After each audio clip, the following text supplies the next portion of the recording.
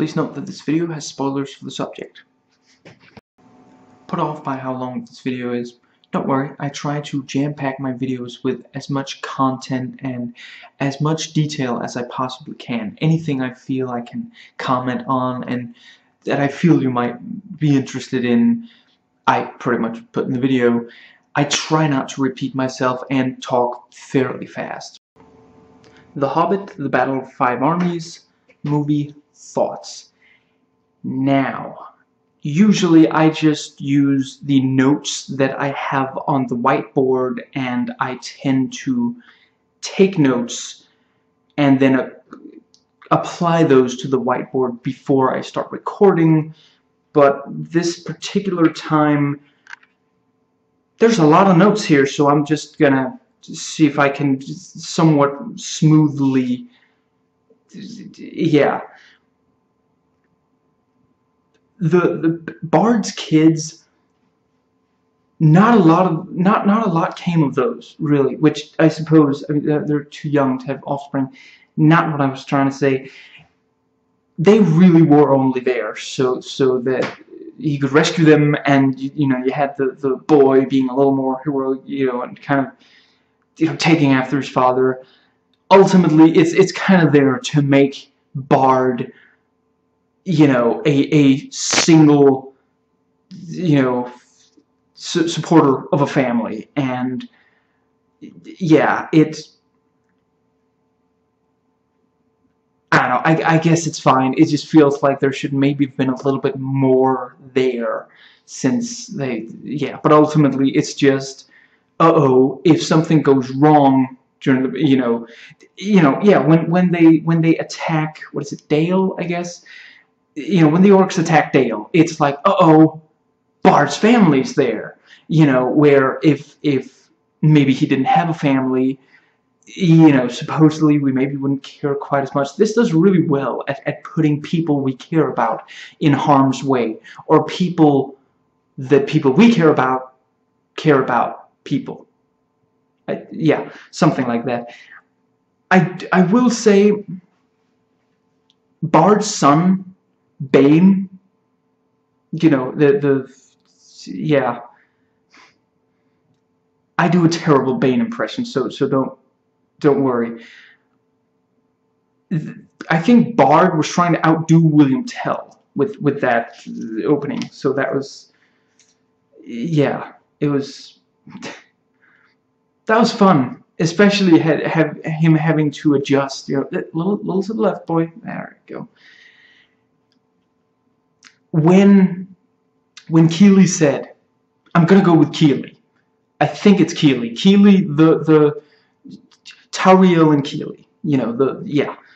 When Keely said to Tauriel, you make me feel alive, part of me really wants to just shake him and tell him, that's because she saved your life.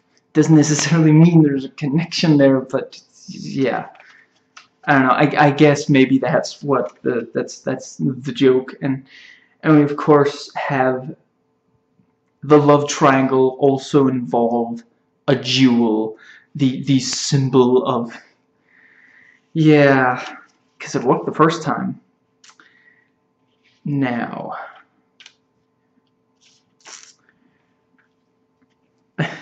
when Azog showed up and literally had, you know, a sword for an arm now, you know, where last time he had that, you know, yeah, like a fork kind of thing. He is officially a Bond villain now, or, you know, that guy from Enter the Dragon, the villain from Enter the Dragon. Now,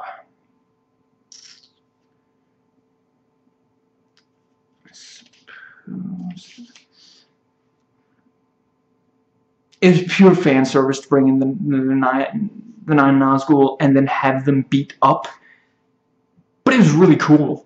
I'm really glad we get to see Elrond kick ass, and yeah, and really, you know, Elrond, Galadriel, Saruman, in different ways too, and Gandalf didn't do so much in this, but he did do, you know, a nice amount in Desolation. So yeah.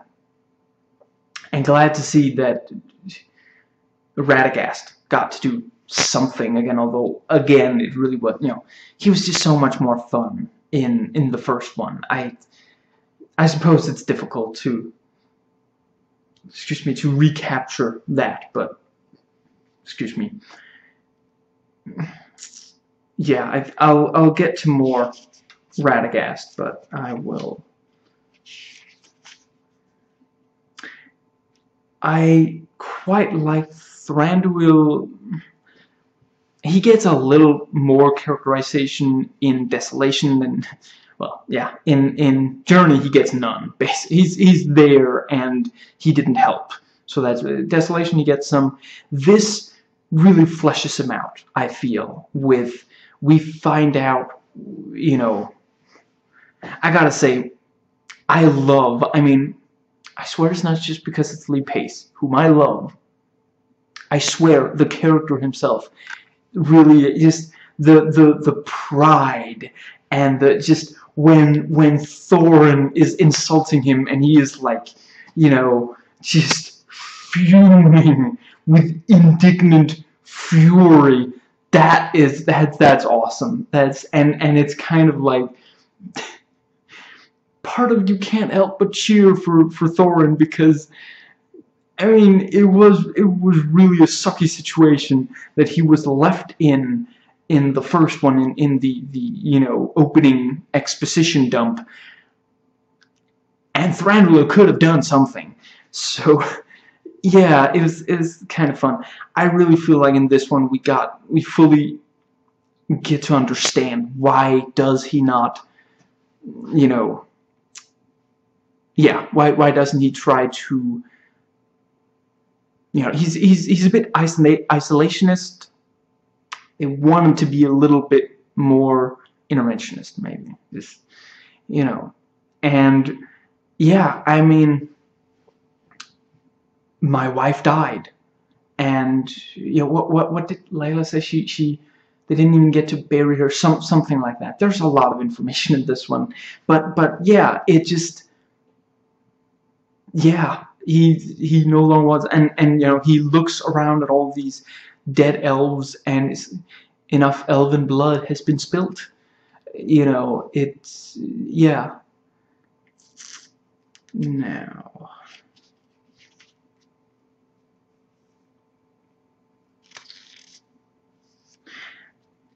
I liked the dragon sickness with,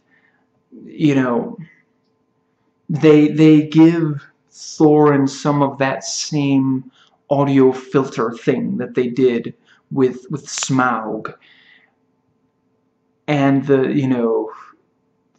yeah, it was a nice way to, and the full-on, I don't know, hallucination, when he wakes up, and he sees the gold. I really like that. I really did not think anything other than just a cruel and, yeah, unsatisfying, but ultimately unsatisfying climax was going to come out of that in Desolation. But I will say, I mean, I think that solid gold of floor that walks upon Thorin, I feel like that's the melted gold that made a full dwarf statue, which was surprisingly big for a dwarf. That's racist.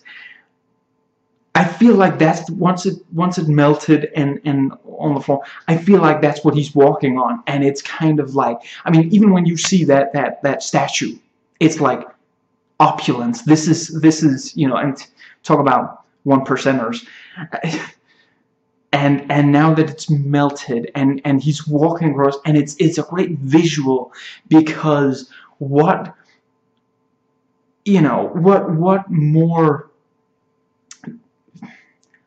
I guess opulent is a good, what goes beyond literally walking on the gold? It's like, yeah, I mean, and I feel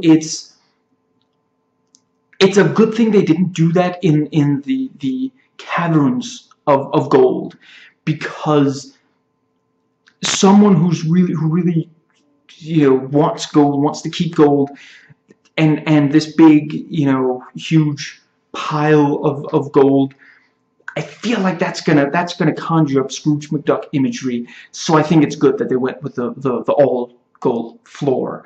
And then he sees Smaug underneath, and and all the what he said, what Bilbo said, what Dwalin said. Was it Balin? One of them. All of that ringing, and he finally just realizes, and that image of him swallowed up by the gold, kind of, it's very King Midas kind of, to what end? What I love the line with, though you stand with a crown in this place, you have never been lower. Something like that. I'm probably butchering that line. That was awesome. That was spot on. Now, I quite liked, just in general, Thorin with the Arkenstone. This thing of one of them is false. He's so paranoid, and to play devil's advocate, yes, fair enough, there is an Arkenstone. Yes, it was stolen. Nevertheless, he's still, he's mistrusting his own kin, and as is also said. Now, when right as Thorin, says this to Bilbo, and he's like completely, he like takes a step back, and the some of the dwarves are marching past in like full army regalia. I like to think that that's completely by accident. It's just they were having conversations, steps back, okay, let's do. And this answered the question I've always wondered. I think I even said it in the, must have been the Immortals one. What happens when a guy, walking through this giant army, what if he suddenly has to make a turn, or someone else comes up? This one answers it. Every time someone passes through the elves. It happened a little bit with the dwarves too, but the elves have got it down to a science. Those guys, Pilates, yoga, the whole deal. I'm telling you. Walking through, not only this big elk, Thranduil on this big elk, also, what was it, Bard, I think, and like, and he's not really quite comfortable with this. I like when he walks out and he sees the elves, and then he starts to walk down, and they just open, and he's just constantly like taken aback. Just as a prank, if Thranduil can spare them, I think it would be funny to have a line of those, just like from his bedroom to the dining room tape, something like that, so that every step he would have to deal with elves, turning to the side and letting him pass through. Now, in this, it's said that Erebor will serve as a base to, that's why it's useful to, I'm not sure it's really connected to Sauron. Yeah, they talk about to the orcs, something like that. For a base, because of like where, the position of it. Yeah, okay, yeah, it's. Yeah, they really want a way to get the ring back in there, to somehow tie it to the... I really feel like the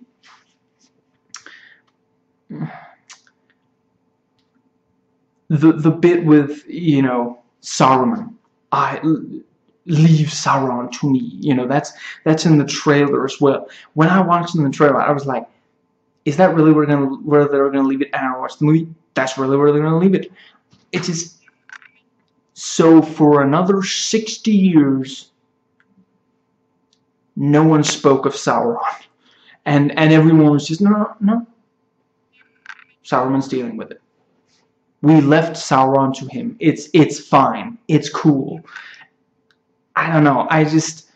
I feel like if they hadn't tried, if Peter Jackson hadn't tried to fit all that in, it wouldn't quite be so awkward, you know. And I don't know. I just feel like, I guess the idea here is that if the orcs had managed to take Erebor, they would have the base and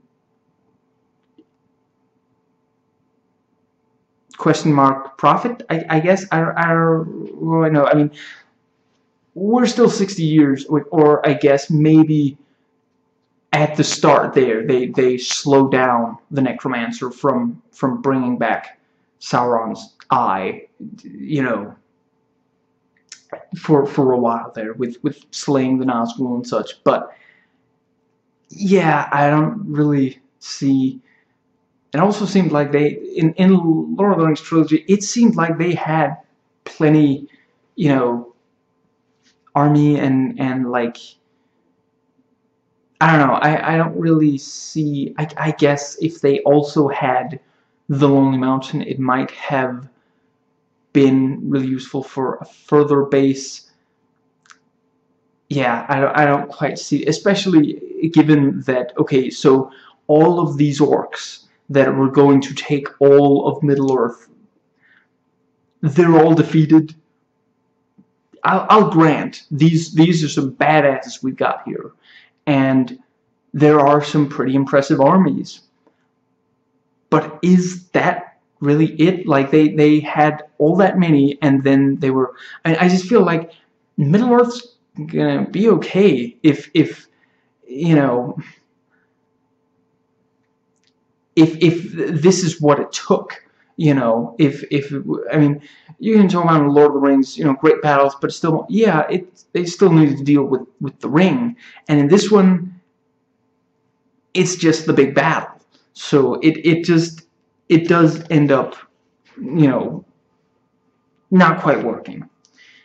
Now, there was a little bit there where once, you know, when the dwarves are, you know, holed down, and you've got the elven army, you know, when like Thorin threatens, you know, shoot Thranduil, and then, you know, all the elves, you know, get, you know, for a second there you think it's going to be okay, the dwarves are going to have to fight in the shade. There are werewolves in this. The spice must flow, I guess. Now, when that one giant, like, I don't know, I guess it must be a troll of some sort, or a big daddy orc maybe, but, you know, got like big stone, not quite helmet, but like, you know, he looks like a hammerhead shark or something, and he just headbutts the, you know, the wall. I like to think that that's just him having a bad habit of headbutting things, and they're like, you know what, strap some you know, stone on that head. I've got something he can do. Now, I haven't really watched Harry Potter, nor will I, nor will I ever conceivably be convinced to, but I swear there were times where Bard's kid looked like Ron Weasley. Now,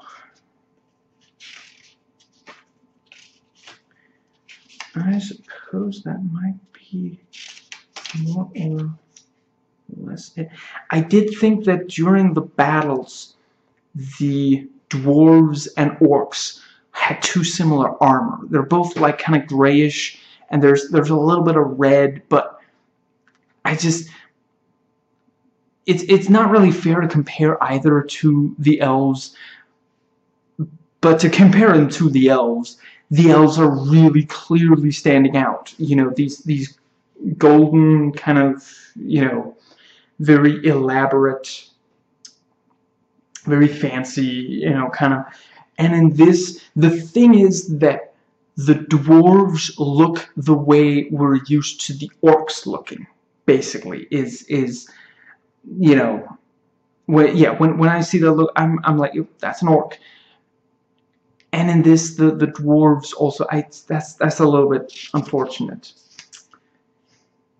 When Thorin comes in and has changed his mind, you know, Fili gives off this big speech. I like to think that he's just been, you know, rehearsing that, you know, checking. Okay, Thorin's still not back. Okay, you guys, just give me feedback. What do you think of this? You know, and just practicing, psyching himself up, and then he sends. Okay, Thorin's coming. Okay,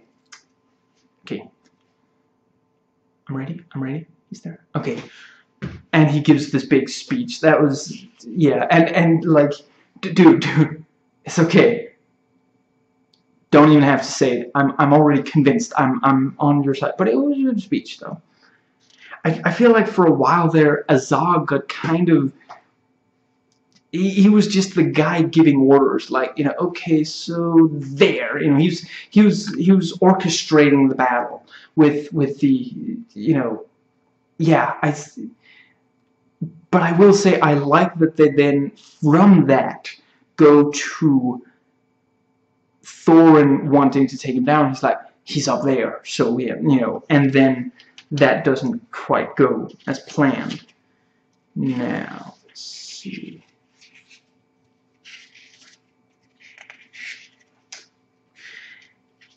And I like that the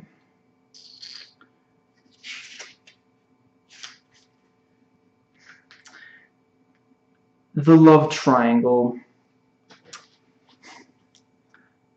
at least it's resolved in this one. The thing that bothered me the most in this one about it was that Thranduil real close to damsel in distress territory, real close, way too close. With you know, suddenly it's that Fili has to go and rescue her, and that, oh, Peter Jackson, do not. You've given us such cool, badass, strong females. Do you really need to and you know, and then afterwards it's like, you know, if this is love, I don't want it. Why does it hurt so much? I get what you're going for. I really do, and I it's almost good. It's so almost really good. But man, is that not? Yeah, that's just. This is way too close to, you know, bad gender stereotyping. Now.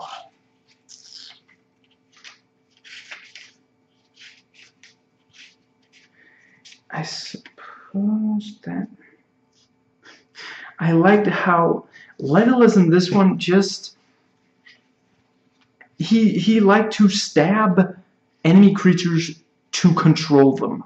It was like, you know, first there's that, I think they said it was like, what was it? It was like bats, like unholy horde of flying bats, man. Yeah, stabs one of them. It's just like, okay, and down, you know, and then he stabs this big, you know, troll thing and gets it to, what was it, charge to break the tower down into the, yeah, that was, yeah, he should probably look into like some kind of animal trainer thing. And obviously, anytime the elves, like, used someone's shoulders as stepping stones or wrapped their legs around. And yeah, that was badass every single time. Now,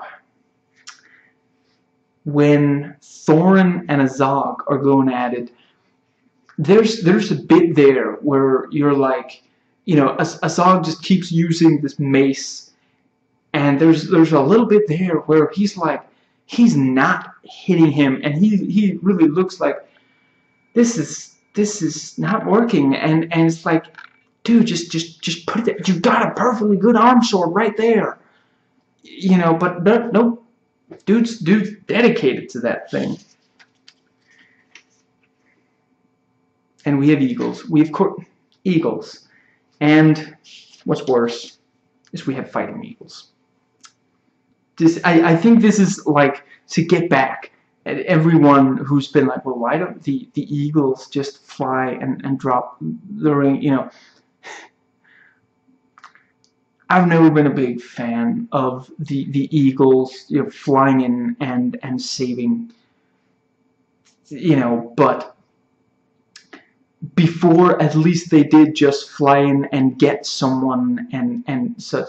In this, they genuinely, like, they're grabbing orcs and throwing them, and it's just like, I'm sorry, but if you're doing that in this, then why aren't they doing it in Lord of the Rings, where it matters so much more? But yeah, and I think, isn't that also where they airdrop? Yeah, you've got Radagast controlling one of them, which, yeah, I guess, okay, so it's, he can also do it, and if Gandalf can talk to the eagles, obviously Radagast can. He's way more in touch with nature, as we've seen. Excuse me, but it still didn't. And this is where, like, Beorn, is air just, yeah, dropped onto that, and he briefly gets to kick ass. I really feel like I figured he was going to be in this more, or at least be in this. I feel like they almost didn't really. He's just there to fight briefly. There's no, like, extra kind of, yeah. What I'm getting at is, if you had cut him, we wouldn't really be missing much. It would just be, oh wait, I thought Beorn was supposed to be in this. Yeah.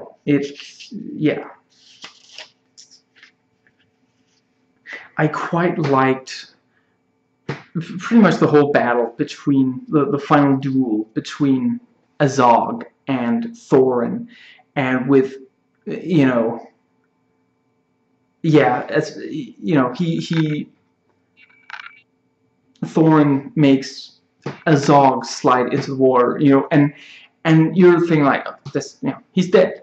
But then suddenly it dawned on me, orcs are resilient. Who says an orc can't survive in icy water? So yeah, he could. And, like, yeah, stabs. I quite like the. Let's see if I'm remembering it correctly. I think Thorin. Yeah, he's trying to stab Thorin, and he's got the, it's like the size. It's like, it's straight out of Raphael and the Turtles. Makes sense for Raphael because he's got this tiny little, and so he's blocking. Dude's got a sword. Why does his sword need a little, live long and prosper blade thingy there at the end of it? I mean, it really just allows, I don't know, I guess it's to be able to squeeze it in closer and, like, you're that, there you go, you're dead. But really, in this case, at least, it just, kind of slows him down, and then, gives Thorin enough time to, he takes the full, and then strikes, and then he, like, somebody straddled someone else. I don't remember if it was that, but yeah, that was quite, yeah. Now, I feel like Bard really disappears. Basically, the last we see of him is when he tells off Alfred, and he's there with his kids. That's about it. You know, after that, I mean, there's this brief little, like, yeah, he you know, we see a shot. He's just barely in the shot of, like, okay, so yeah, he's gonna help them. Obviously, he's a leader. That really wasn't properly, like, dealt with. I mean, we see him start to take some, but yeah, I just feel like for a bit of this, to an extent, part of this was his story, and a bit of the way into the battle, that gets completely forgotten, and then the battle ends, and nothing more really happens. It's, yeah. Now, and we have the, you know, another tie-in with, you know, Thranduil says to, you know, Legolas is like, I can't go back, you know, and yeah, Thranduil is like, well, you can, you know, go north, go somewhere, and you know, look, there's a man, son of, you know, Arathorn, son of Arathorn. He calls himself Strider. His real name is for you to discover. Legolas? No, that's my name. His name must be, yeah.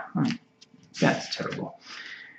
And then when Gandalf is trying to cheer Bilbo, you know, trying to get in contact with Bilbo, and he just keeps, you know, yeah, he keeps cleaning his pipe,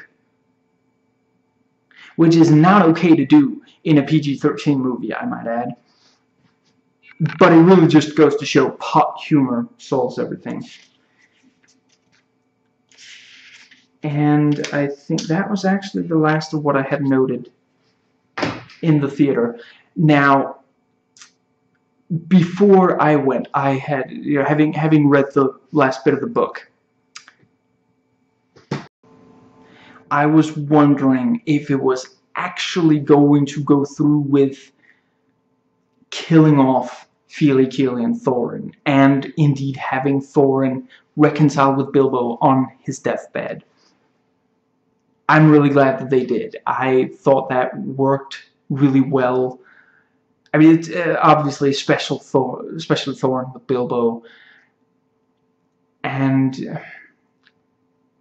yeah, I've pretty much I've said almost everything I want to say about their relationship. Briefly, I like the thing with, you know, it ends, and like, it's just, for all of how we've snickered and gone, oh well, on Martin Freeman as Bilbo's little, you know, little facial tics, and you know, kind of, yeah, the little Bilbo stuff where, you know, very baggin, sorry, of just, you know, gentleman of he wants tea time. That's you know, he wants to go home for tea time. As much as it's been fun, here it really works as dramatic. It's like, you know, no, no. And it's just, and it's just devastating. Really well done. Now, I almost feel bad for Kili basically just being, you know, ditched. He's killed in, or he is kind of just like, yeah, he's killed to drive on his brother and Thorin. And yeah, that does kind of suck for his character. But I will say, the, you know, yeah, when I think Fili Fili with Tauriel, when Fili then goes to try to avenge that, and with this thing of, you know, I already mentioned that I'm really not crazy about Tauriel almost ending up a damsel in distress. I do think that there was some good. I like that it didn't end up just being Fili comes in and rescues her, and that then he gets killed, and Tauriel, you know, it's the Arwen thing all over again, of course, but they do at least, you know, it's not, they don't do exactly the same when they could have, you know, and yeah, I mean, it works, you know. Evangeline Lilly really does get to you and does, yeah, you know. Now, I think that might be about, yes, so yeah, in closing, yes, I wanted to say I really like how they ended the ending with tying it together. I mean, I do agree that this thing, you know, when we see in the very first one that it's tying the Hobbit into the Lord of the Rings chronology, or the Bilbo writing down the Hobbit in the chronology of Lord of the Rings, with it taking place early in Fellowship. I don't think that was absolutely necessary, but I do think it works really nicely here with, you know, we see him look at the ring, and then, you know, he's much older, and there's a knock at the door, and the lines are exactly like in Fellowship, and it just, I don't know, maybe I am sappy, but that worked, I think, and it just, yeah, on the whole, that I feel like, yeah, they did some really great stuff with Bilbo in this one. It was, yeah, and it kind of, you know, ultimately it is his story. It is his perspective to an extent that we see the story through, and yeah, in this one we really felt that. We really felt that it was about him, and that really worked. It's, you know, the writing and Martin Freeman's acting and his scenes with Thorin, you know, Richard Armitage, also great acting. Yeah. I don't remember if I said in this, I think I only said in the review, Billy Connolly is Dain, absolutely awesome, love, you know, yeah. Did not say this in the review, and yeah, only wanted to say this here where, you know, so as to not spoil it. I love the first thing he says, like, you know, rides in on this big, like, hog, and, like, would you all mind just sodding off? That, yeah, that was really, really funny. And, you know, Gandalf's line, you know, they're cousins, and Thorin is the level-headed one. Please comment, thumbs up, and subscribe for more content.